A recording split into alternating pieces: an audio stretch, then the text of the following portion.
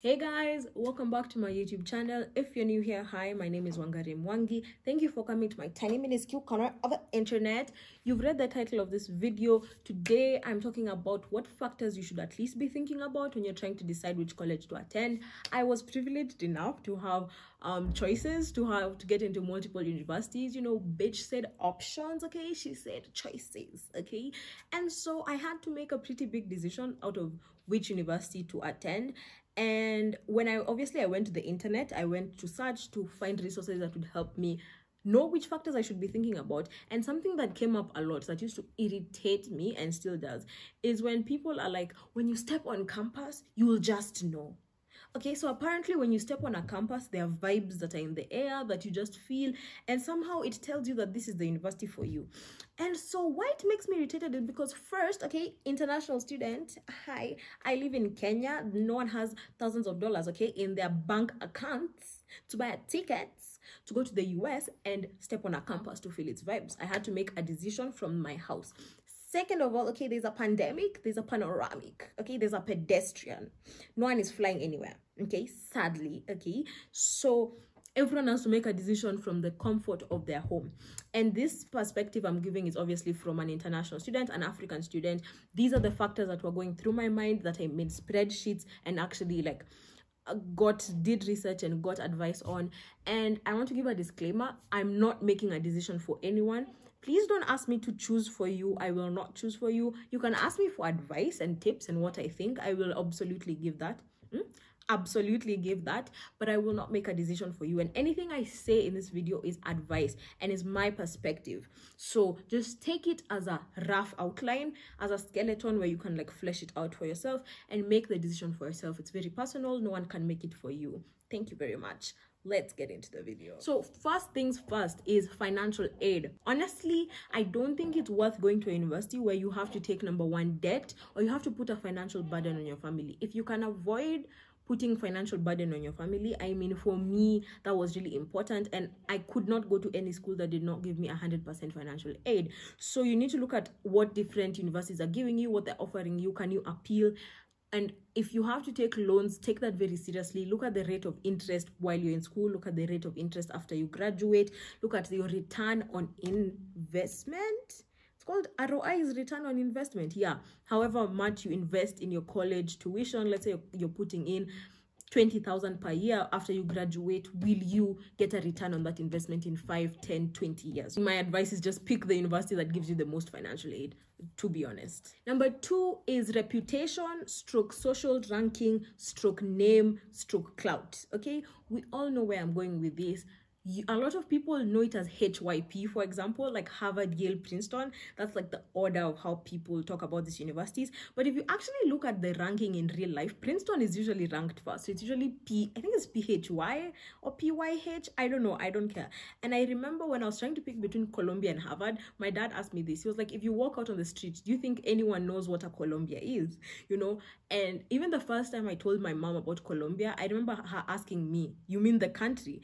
And so obviously Harvard has the most clout, has the most name recognition, has the like highest reputation, the best known university or whatever. This video somehow became me campaigning for Harvard. I don't know how, but you get what I'm saying. I don't have a specific field or specific thing I want to do with my life that's tied to a university, and so I chose a university that would give me the most options, the most clout, the most name recognition, such that regardless of whatever I do, even if I major in like Slovakian languages and classical literature, it doesn't matter as long as it says Harvard University.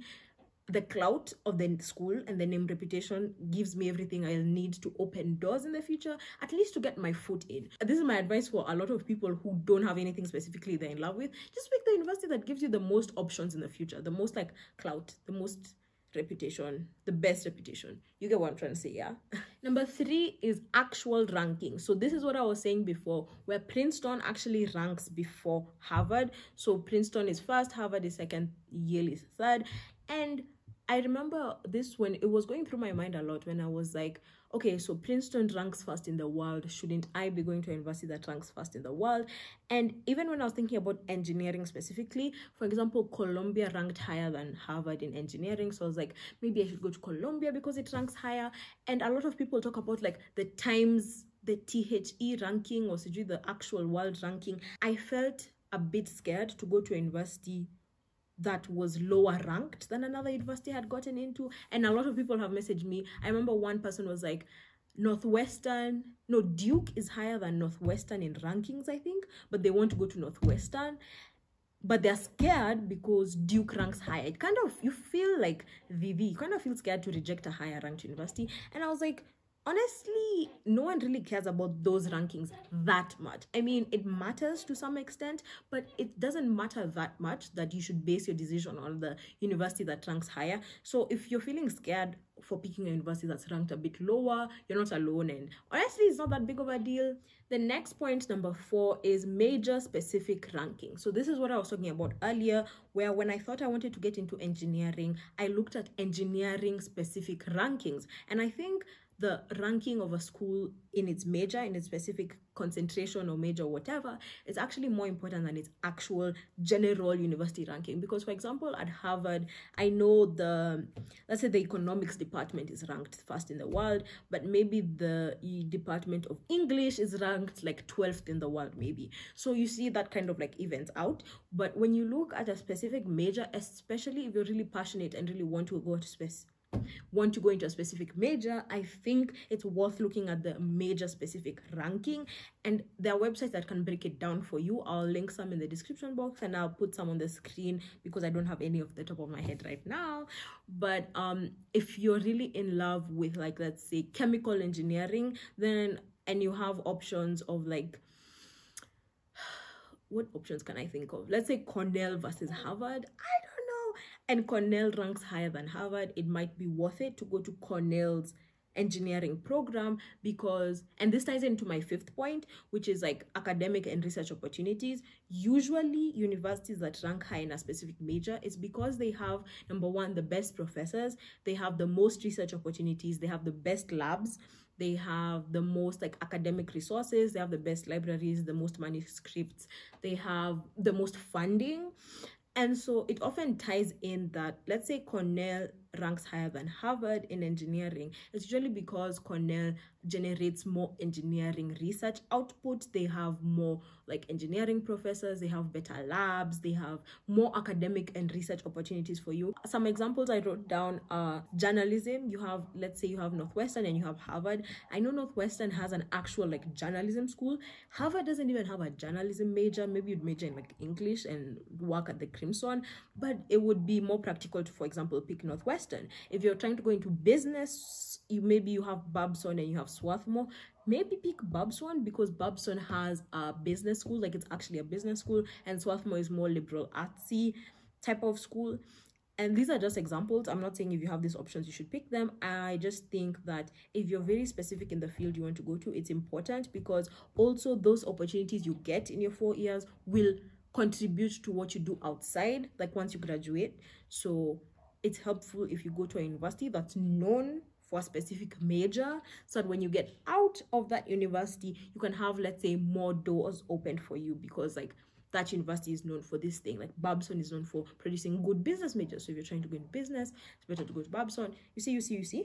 Yes. Let's say you get into chemical engineering and after you graduate, you want to work for a chemical engineering firm. If you go to a school that is well known for producing chemical engineers, it's easier for you to get into that line of work. I think what they call it in like business is target versus non-target schools. Like, for example, if you're trying to get a job at Goldman Sachs and sell your soul to the white man in the capitalist society, I mean, same. But if you're trying to work in Goldman Sachs after graduation, it's probably better for you to go to Wharton and like UPenn Business School than it is for you to go to, let's say, what's a non-target school that's off the top of my head? Rhodes College. Let's say Rhodes College where is Rhodes College? Rhode Island. I don't know. Let's say, I'm just giving an example. Please don't come for me. So Wharton is a target school, and it will be much easier for you to get to Goldman Sachs just by the fact that you go to Wharton, because like the recruiters come to campus and whatever, and there are probably a lot of alumni who have worked there because of all those connections. So think about your work or after graduation opportunities that school gives you. Extracurricular activities. And I feel like as an African, I didn't think extracurricular activities were that serious. But if you're, for example, a violinist and you want to play for the New York Philharmonic, maybe you go to a school that has an actual orchestra. If you're like if you're an ice skater and you want to go to the Olympics, maybe you go to a school that has the ice rink. I'm using purposefully ridiculous examples just so that I can prove to you a point and not actually give examples that are practical, so that people don't make decisions based on what I say. Anyway, extracurricular activities really shape what you do what you do in college, and they're a big part of your social life and your like resume and whatever. Obviously, it always ties into the future. If you want to get into a specific field into the future, maybe you go to a school that has clubs that will help you ease that transition after you graduate. So for example, let me think of a practical example. If you want to go into journalism, let's say you want to go into journalism, and you go, there are two schools, they have a major in media and communications, which is fine, but one school has a newspaper that's actually read by people and actually known, and one school just like it just has like an online thing they publish once every 6 months, and this other school has like a newspaper that actually comes out every day, is printed, they have a website, they have It might be better for you to go to the school with the newspaper, because in your resume, when you're going to apply for a journalism job in a media house or a publishing house, it will show your experience in this specific school. Not to say that you won't get a job if you don't have an extracurricular in that field. I mean, I don't know, I haven't gotten there yet in life, but I imagine it would be easier, and you just do everything possible in your power to make your life after graduation as easy as possible, in my humble opinion, is what I think. Next is semester organization. There are two main systems that I know of. There's the semesters where we have 2 semesters. We have the fall semester and the spring semester, and there's quarter system, and where they have, I think, fall, spring, and winter quarter. I'm not very sure, but I know like Stanford and I think Northwestern have the quarter system.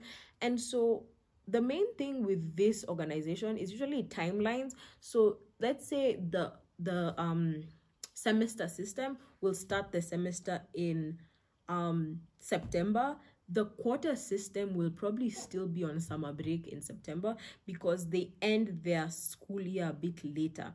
I might be confusing this information, and I'll do my research and put it on the screen when I'm editing, but think about timelines for traveling, if traveling is something you want to do, and timelines for, I think it affects, I don't know, maybe like social life, but I've had people talk about why they don't want to go to the quarter system, or why they don't want to go to the semester system. Anyway, if it's important to you, that's fine. If it's not, well and good. Also, the quarter system is a much shorter time. It's like 10 weeks packed together. So it's like 10 weeks of running, and then you get a break, and then 10 weeks of running, and then you get a break. I feel like the semester system is like the first few weeks is like you're walking, and then all of a sudden the last like 6 weeks you're like running, sprinting, trying to do everything at the same time. No, it's actually walking, midterms where you sprint, and then you walk again, and then you sprint at the end. So it might affect your learning style. Like if you have a specific way you like to learn, I guess it's up to you. I'm just here to give you the information. Next is school curriculum. There are some schools that have very specific curriculums. The ones that off the top of my head are Columbia. Columbia has a core curriculum. If you're going into the college at Columbia, you have to take a lot of humanities, literature, music, art, humanities classes. If you're trying to go to the engineering school, full foundation, they also have an engineering curriculum where you have to take a bunch of maths and physics classes and engineering classes. If that's something you like, well and good. If that's something you don't like, I didn't go to Columbia because I would have to go to the full foundation school, and the engineering curriculum I felt like would have stifled me, and I think I'm correct because of the classes I'm taking now. But just know that about the school. Sometimes the curriculum can be a bit restricting as to which classes you can take, which can be a good thing or a bad thing depending on the type of person you are and your general goals. Another school that comes to mind is Brown. So Brown has an open curriculum, and And so you design your own like plan, which is a lot of freedom, and depending on the type of person you are, again, can be a good thing or bad thing. If you really enjoy that, if you're really a person who likes to have your own space to create things, your own space to like come up with your plan, it would be amazing. For me, I felt like it was a bit too much freedom, where because I have not decided what I want to do, I felt like I would have sampled a lot of things without actually deciding on a main plan until it's maybe too late. So I guess, look at me acting like I got into Brown and I would have had the opportunity to actually go. Anyway, Brown is amazing. They don't have GPAs, and personally I think that's the best thing I've ever had since sliced bread. Okay, next thing is community, and I really want to stress this because I don't think it's something people consider. So first of all, just be aware that as an international, as an African, you're going into a space where you're predominantly the minority. I mean, I'm African, okay, I'm a woman, and I'm black. Bitch said minority all the way. I really wanted a community of African people, Kenyans if I could get that, women, and black people. That was very important for me, and it's one of the major reasons I turned down Caltech, you know, aside from the student loans, lol. But I just felt like all the way on the West Coast in Pasadena, I would be very isolated as a black person in Caltech generally, and in that area. And with the rising of the Black Lives Matter movement, I didn't know how to take that, and I didn't know how I would be able to deal with it. I knew I wanted to stay in the Northeast. So anyway, if you're a black person, maybe you want a black community. If you're African, if you're Asian, if you're Native American, if you're Middle Eastern, if you're Arab, especially if you're Muslim, I know wearing the hijab is important to some people, so you might want to go to an area where, I mean, that's allowed. I don't think there are areas where it's not allowed specifically, but I know there's been a lot of like political discourse about that, sadly. If you're along the LGBTQ community and you want to go to an area that has a community that supports that, I know that's like a big deal, especially for Africans who are like LGBTQ in Africa and unable to bring out that side of them. You want to go to the US and like be your best self. That's important to find a community there, and I think you should really look into it. And political divide, if you're more liberal, if you're more conservative, whatever side you want to be, just be aware of where you're going, is what I think I'm trying to say. Because I really don't want it to be a situation that happens to some people where, let's say you go to the South and you face a lot of, not a lot, but you face a significant amount of racism, and as someone who has never thought of themselves as black, it can be jarring, and you like break down and you have culture shock and you have academic stress and then racism on top of that. I think, please, knowledge is power. Just be very aware of where you're going and the communities in that area. Also, if you're a woman and you want to go to a women's specific college, please, more power to you. Barnard College, sexy AF. Wesleyan, beautiful. I think it's University of Notre Dame or Notre Dame. Sijui, I don't know. But yeah, also if you're a guy and you want to go to a guy specific college, I only know Morehouse, but like that's cool. Next thing is location and price of the school outside school and the campus. So let's start with location. Location, the main factors, the main ones that I know and I thought about was East Coast, West Coast, South. I mean, I should have done West Coast, East Coast, South. Yeah, so East Coast versus West Coast. The only school I got in on the West Coast was Caltech, and I know Stanford is a big one. A lot of people go to Stanford. Just be aware that you're across the United States. Most of the international community is in the East Coast, like in the Northeast specifically. So like the Northeast has horrible winters. So maybe if you're a person who maybe your asthma is deadly, maybe go to where there's sun. If you're a person who wants to see snow, maybe go to the Northeast. I mean, is seeing snow a reason to go to a college? I don't know. The West Coast can be a bit isolating because there are not as many schools as the Northeast. If you go to the South, I've talked about this, you know, the racial divides and the racial tensions there might not be appealing. However, they have the best food. So I mean they also have really good weather, although it snowed in Texas, so I'm confused. And then the pros and cons of campuses specifically. So there are three main types of campuses. There's a city campus in the suburbs and in the rural areas. So for example, city campus is something like NYU or Columbia. NYU specifically is like in the heart of New York City. You know, it's I mean, you have New York City as your campus, which is amazing in itself, but it's super expensive. It's really expensive, the price of living in cities, whichever city it is going to be, whether it's NYC, Boston, Atlanta, what's another main city, Washington DC. The cost of living in cities is going to be much more expensive than in like the rural areas or whatever. So keep that in mind, because your social aspects will be oftentimes off campus. There's the suburb universities that are in the suburbs. So for example, Princeton, that's in the leafy suburbs of New Jersey. One thing with suburbs, they can be quite isolating. You're in the middle of like a residential area most of the time. There are not that many other college campuses around you compared to the city campus that has a lot of campuses around them. However, it depends on where you go, because like I think Harvard is in like a suburb, I think, because it's like in Cambridge, Massachusetts, which Boston is a city, so I guess Cambridge is a suburb. But because there are a lot of universities in Boston, I don't think Harvard is that isolated. I mean, there's Tufts, there's Wellesley, there's MIT, there's BU, there's Northeastern, there's Boston College. There are a lot of universities in the Boston area, so if you're in a suburb around Boston, I guess that's fine. It's not that isolating. Obviously, there'll be much less of a party scene on campus.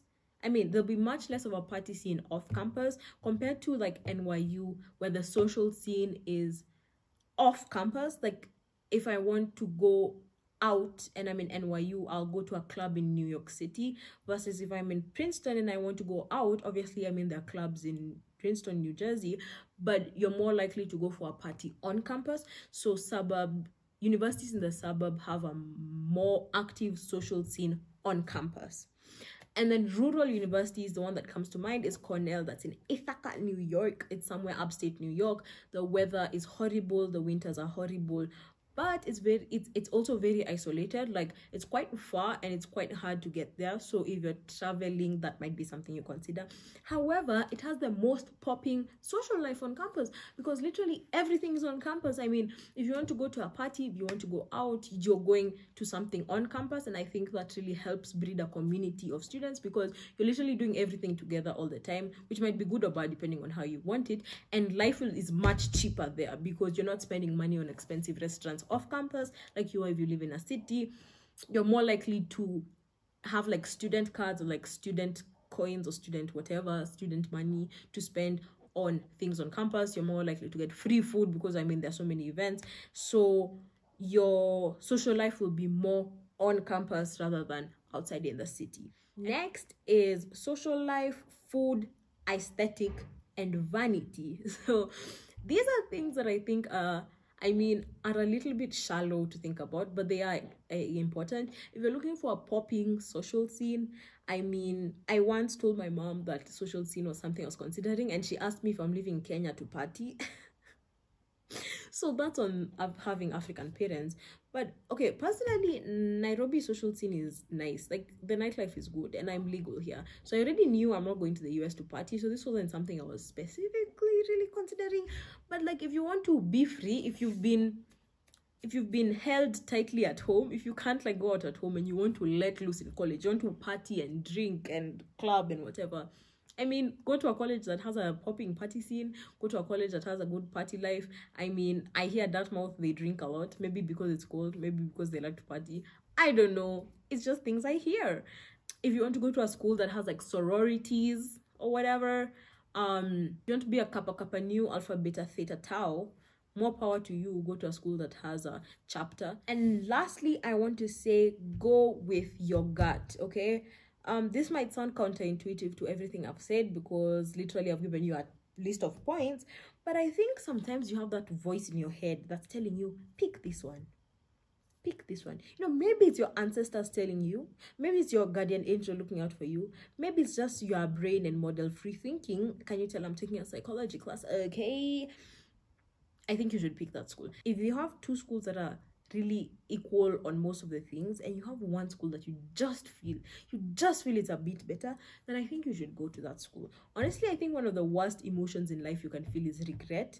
and you really don't want to regret a decision you're going to make and be at for the next 4 years. And also, I just want to say that humans are horrible at predicting their future happiness. So you always think you'll be happier at one school than the other school, but honestly, you'll be fine in both schools. Like, it's like you'll be fine. Your happiness will even out or whatever.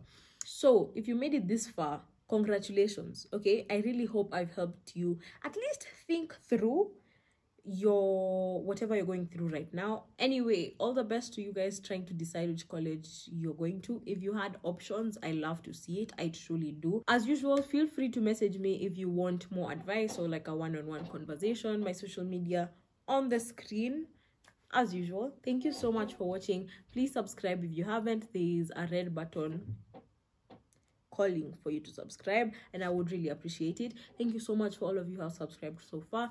Thank you so much for watching. See you in my next video. Okay, thanks. Bye.